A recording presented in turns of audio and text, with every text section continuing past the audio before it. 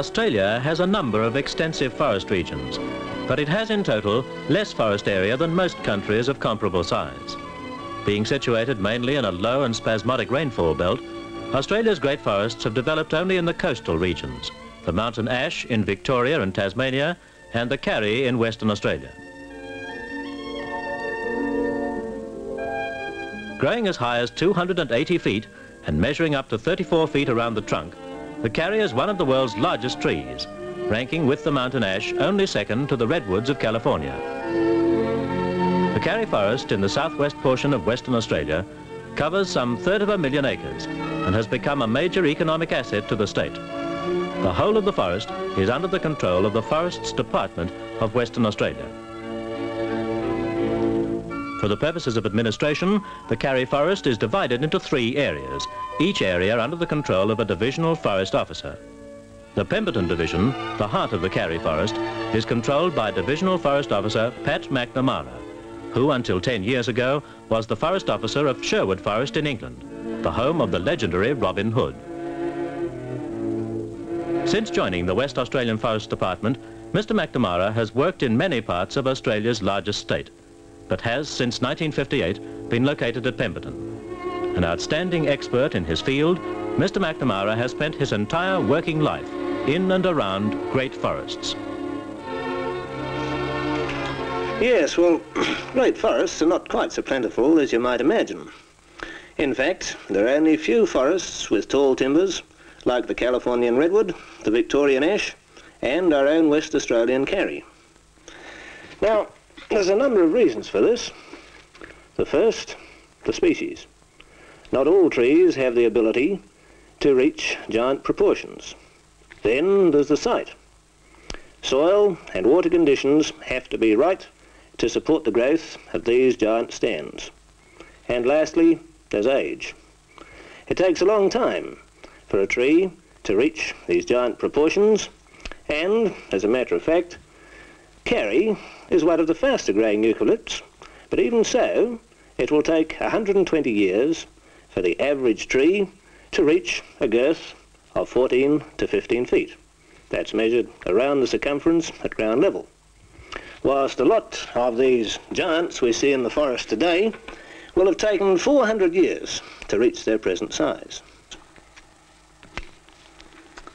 Our Karri forests are managed so as to provide a continuous and increasing supply of raw material for the timber industry, which employs some 6,500 wage earners and has established over 130 sawmills, together with several complete townships in the southwest.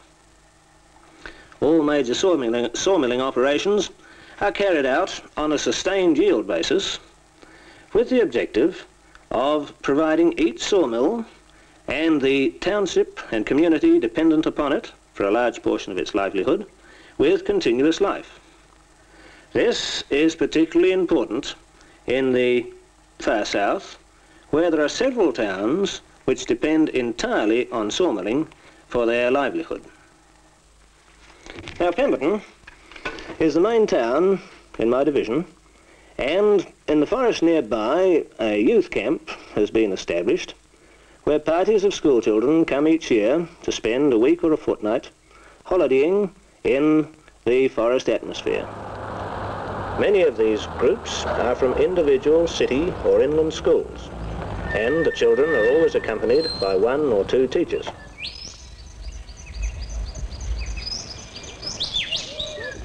Groups are usually about 40 strong, and an average of 500 or so stay at the camp each year.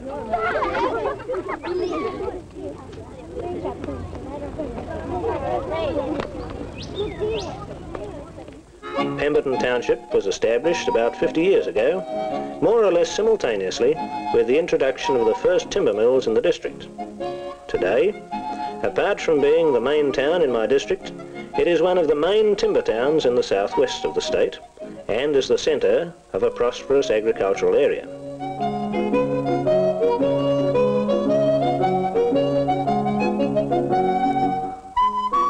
The children from the youth camp soon find that Pemberton can provide all the needs of modern civilization.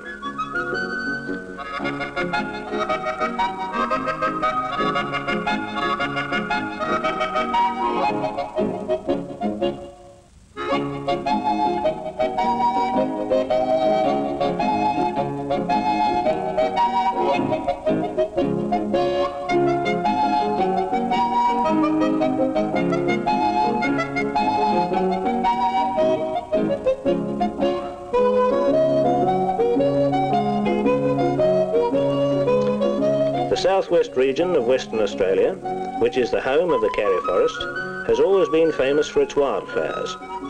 It is the oldest part of the Australian continent, and many of the original primitive species of wildflowers have remained to the present day and exist only in this area. The forest, with its moist environment, is even more heavily flowered than the surrounding districts. In late winter and spring, carpets of colour lie beneath the giant karris.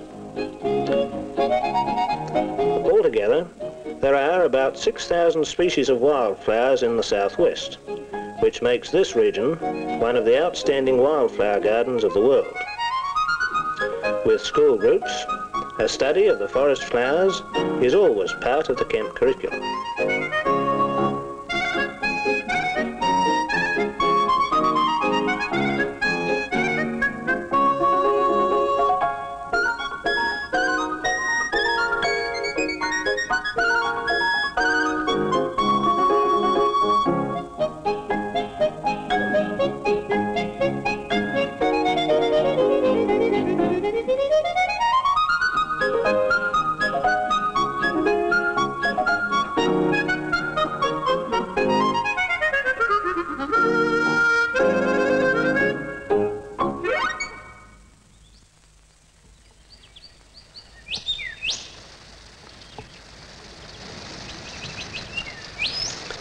At least 50 inches of rain falls in the Karri Forest each year, most of it during the winter months.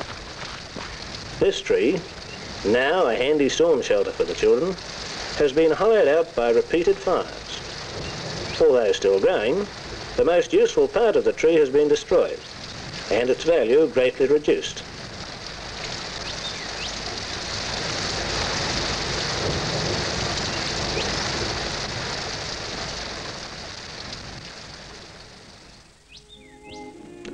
There are many trees like this in the forest, but with present-day management and fire control, we have reduced the chances of this sort of damage in future.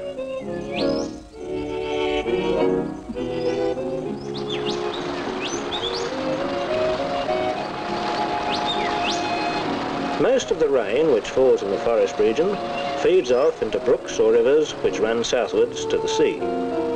Many of these streams are fast-running, with rapids and cascades, and make an ideal home for brown and rainbow trout, which have been introduced in recent years. The trout have prospered in their new home, as the streams are permanent, even in the hottest summer months. The wildlife of the forest, not so readily obvious as the flora, is nevertheless varied and interesting. After the share, the students find many unusual animals. The long-necked turtle, which inhabits most of the lakes and pools, takes the opportunity, after the heavy rains, to change his domicile.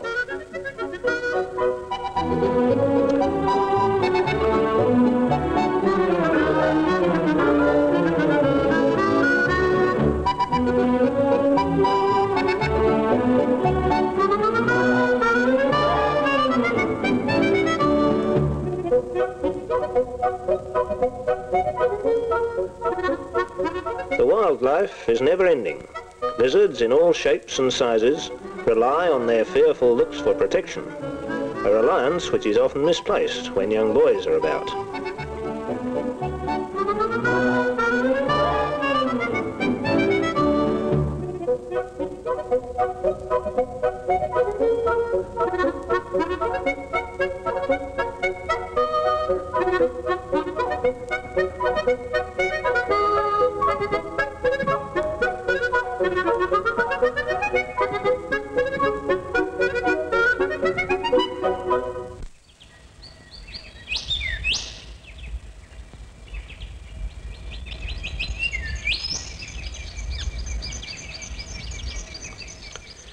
There seem to be almost as many variety of birds in the forest as there are wildflowers.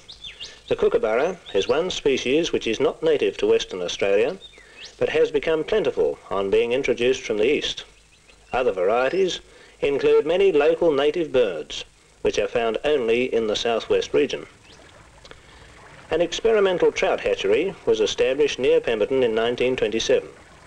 Tests were so successful that a new and larger hatchery was later established, and this today helps to stock dams and streams throughout the state. Brown and rainbow trout are found in quantity in all the streams in the forest area. How long are they kept in the pool? They are kept 3 to 4 years until they are mature. The eggs are then stripped or gently pressed out of the female into a bowl. How many eggs does a trout lay? About 1,000. I wish our chooks would lay that many. The forest streams are now considered to be the outstanding trout streams of the state. Not only trout swim in the forest pools, however. The youth camp students take advantage of a nearby stream, which, with the voluntary effort on the part of the Pemberton townspeople, has been transformed into a first-class swimming pool. Townspeople, visitors, tourists, all appreciate the pool in the hot summer months.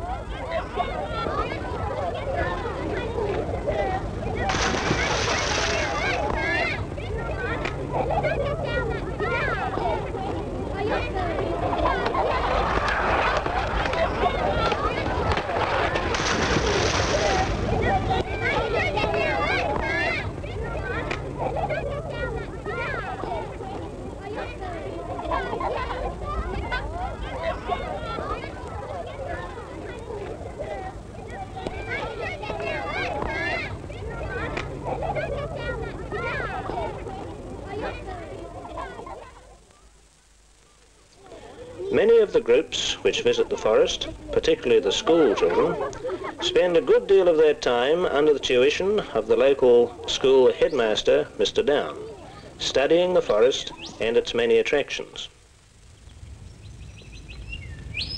Usually the children, either from the city or inland country areas, are fascinated and overawed by the great size and immensity of the forest around them.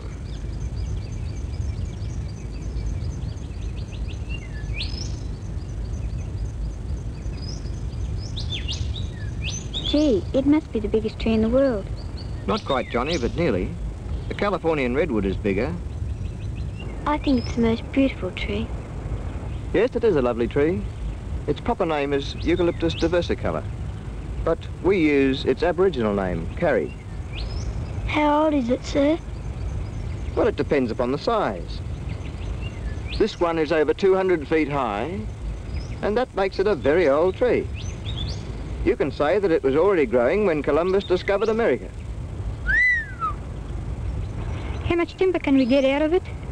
Probably about 35 loads, enough to build 7 complete houses. 7 houses out of one tree?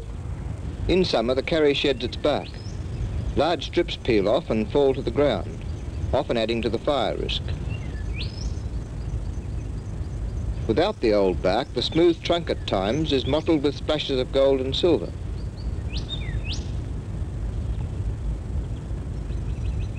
There are still things we don't quite understand about the Karri, such as the cause of the excrescences occasionally found on the trunk.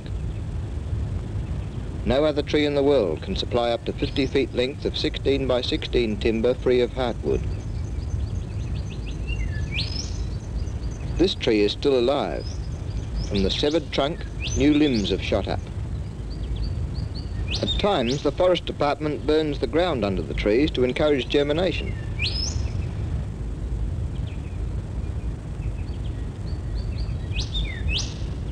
Do Karris grow from seeds? Yes. The seed of the Karri is smaller than the lettuce seed. It takes 250,000 seeds to make 1 pound in weight. Here's a young shoot which is doing pretty well. That one is 4 feet high and about 2 years old. It is really amazing how these young trees will one day grow into giants. carry flowers only every 4 or 5 years. Bud development may take up to 3 years. After flowering, the capsules ripen and the seeds mature after 12 to 15 months. You can tell when there's blossom on the bough by the screeching of the parakeets, which are attracted by the flowers and swarm about in thousands. The blossom supplies the beekeeper with a real honey harvest. Sometimes wild bees, too, are found in the crevices in the trees. What other trees are in the forest? There's jarrah. The timber's equally valuable, but the trunk is not usually as straight as the karri and the bark is not as smooth.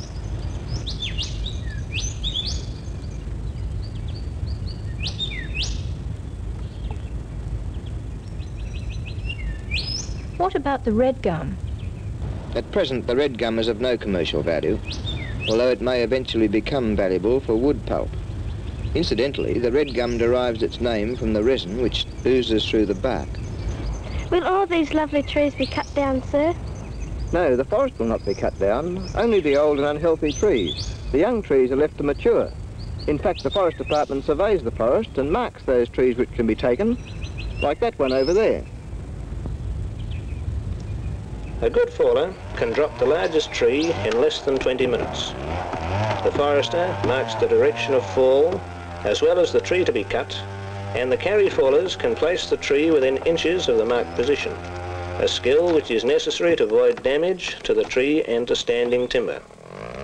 The faller must select an escape route in case of danger, and be constantly alert for falling limbs, or widow makers, as they are called in the forest.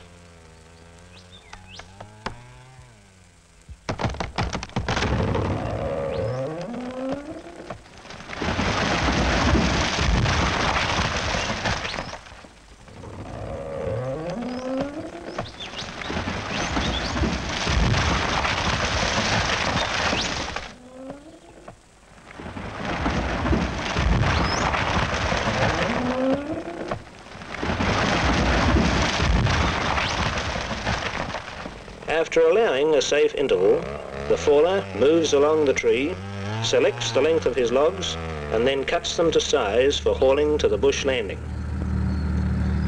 The bullock teams, with the cracking whips and colourful language of the drivers, have been replaced by giant bulldozers and logging arches, which are used to raise the leading end of the logs and haul them along snig tracks to carefully selected bush landings for loading onto the mill railway.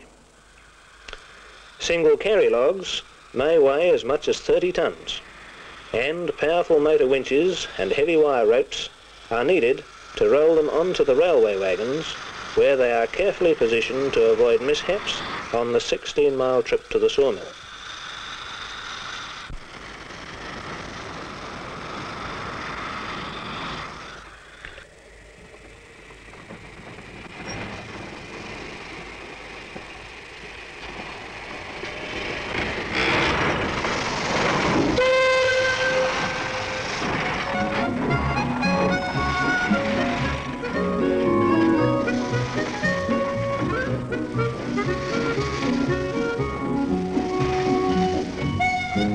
Over the past 50 years, the bush railway, or rake as we call it, has hauled almost 250,000 logs, as well as many passengers, to the mill.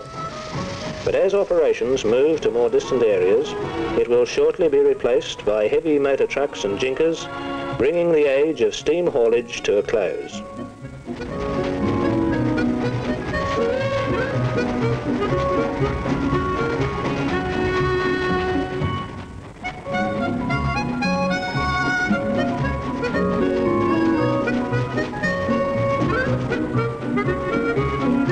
The mill line passes through some of the most picturesque country in the Karri Forest. Crossing the Warren River and climbing out of the gorge, the fireman requires some assistance to feed the hungry firelogs.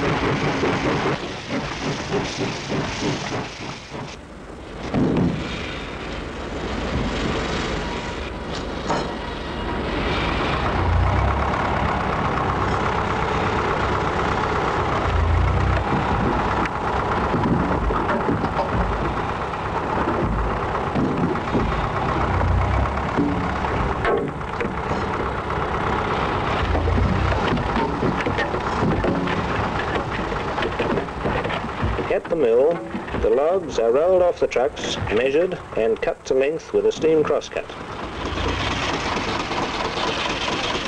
They are then winched onto the mill trolley and pulled into the mill, where they are carefully set up on the traveller before passing through the giant twin circular saws for the first stage of conversion into sawn timber.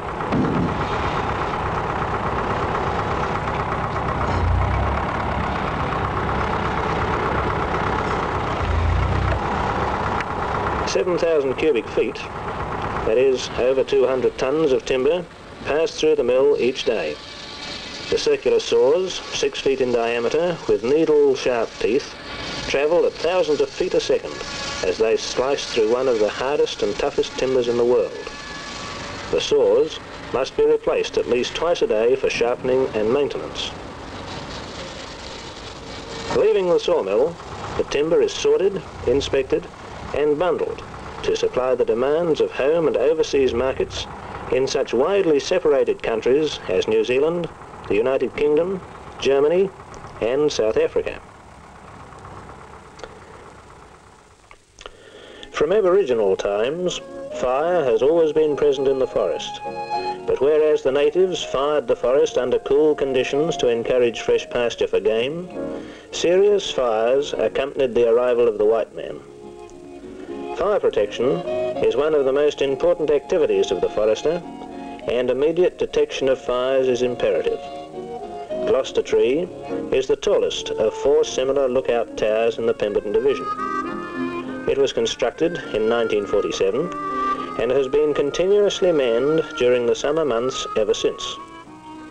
The lookout is perched some 200 feet above ground level, but a good man can climb it in a minute and a half. Over 2,000 visitors climb the tree each year, and the tree itself is one of the major attractions of the Pemberton district.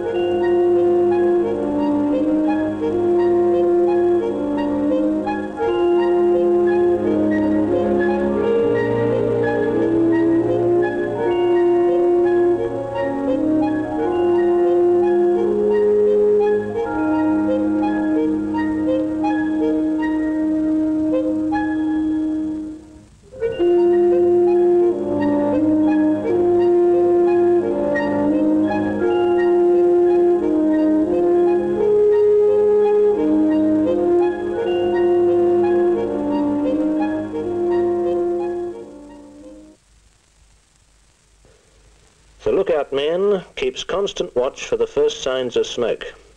As soon as a smoke is detected, he reports its position by telephone to headquarters, where it is verified by other lookouts, and firefighting gangs are immediately contacted by radio and dispatched to the scene of the fire. Constant vigilance and alert, well-trained gangs are required for efficient fire suppression. The cooperation of local residents and visitors alike is essential in keeping the forest free from fires. Fire prevention is just as important as fire suppression, and each year during the cooler weather of spring and autumn, fire breaks are burnt under carefully controlled conditions to reduce accumulated fuel on areas close to settlements and on strategic belts throughout the forest.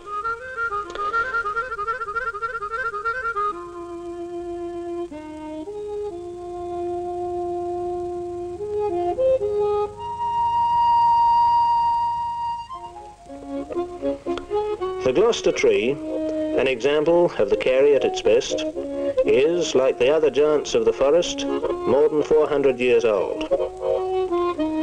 We do not know how long the forest itself has been in existence, but we do know that with present care and management, it will remain as an Australian landmark for centuries to come. Future generations will benefit from today's good husbandry. They will inherit, as a national asset, the Karri forests of Western Australia, one of the great forests of the world.